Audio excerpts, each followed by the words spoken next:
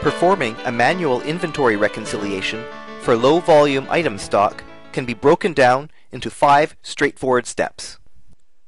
All functions can be found on the Transactions menu and the Physical Inventory submenu. Step 1 is to print the Physical Inventory worksheet. This report lists the items for counting at a specific location. You can print all the items in the system, or just those that have been allowed at the location. Select and sort items for the report based on the item number, pick sequence, or other item information. Inactive items, or those with no recorded stock on hand, can be optionally suppressed. An important part of this process is to create an inventory work file, which is required for the entry process. If the location work file is not empty from the previous count, a warning will indicate it will be replaced if you continue. Print the report for the first location, and continue on with remaining locations if a range was selected. To print this report multiple times for separate locations or for different groups of items, take advantage of the favorite reports to save the varying settings, and report sets to generate all of these reports. Step 2 is to perform the actual count. Step 3 is to enter this count using the Enter Edit Physical Inventory process. Entry is done for one location at a time, and choosing the location will load the work file generated by the worksheet.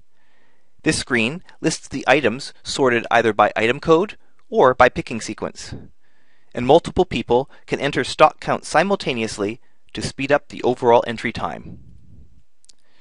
Edit an item to enter the count. The physical quantity value defaults to the quantity on hand amount, so you only have to type values that change.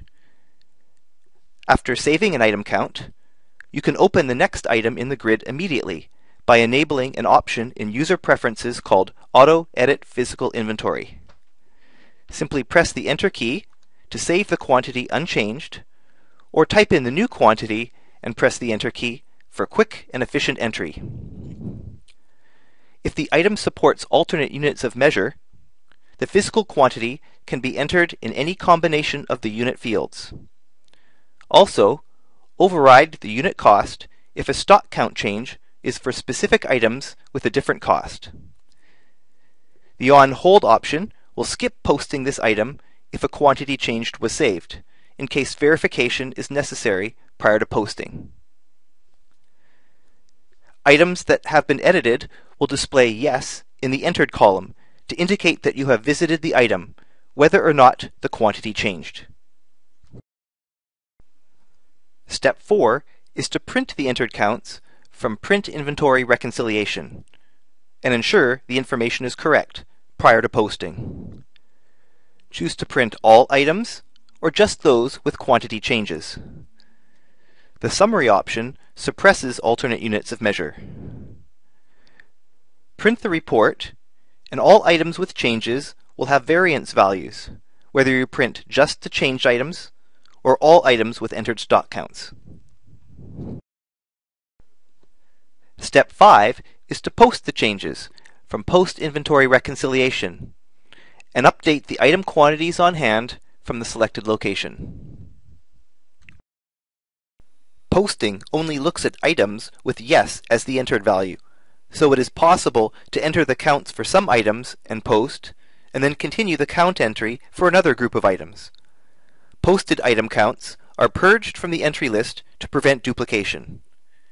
Items with quantity changes have adjustment entries created for transaction history, and the adjustment audit list is also updated with quantity and cost details. Input your physical inventory to update the quantity on hand easily for just the items that require changes. For more information about Adagio Accounting, use these on-screen links or from the video description. Thanks for watching.